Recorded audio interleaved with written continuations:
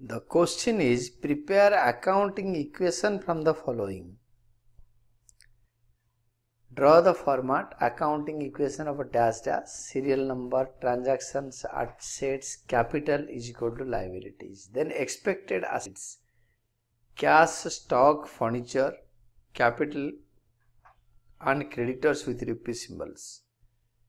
First one, started business with cash and goods. Started business, always we started with cash, but now we are starting with stock also, goods. That means stock. Both cash and stock will increase by 1,20,000. Hence total increase in capital, the starting initial capital will be rupees 1,20,000. Second one, sold goods worth 10,000 for 12,000. 2,000 is profit. Cash will be increased by sold goods for cash. Hence cash will be increased by rupees 12,000. Stock is going out. The cost of the stock being sold is rupees 10,000. Hence minus 10,000 from stock. And capital will be increased by 2,000 due to profit plus 2,000.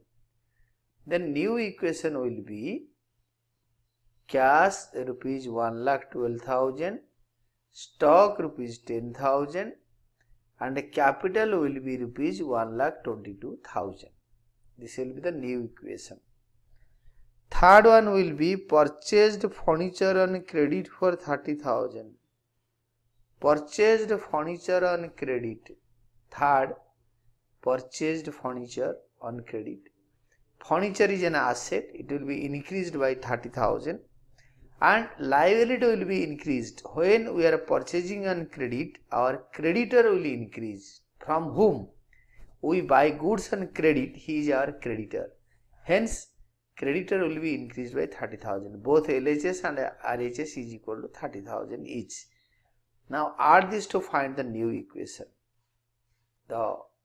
In the final line, the last equation is cash rupees 1,12,000, stock rupees 10,000, furniture rupees 30,000, capital rupees 1,22,000 and creditors rupees 30,000.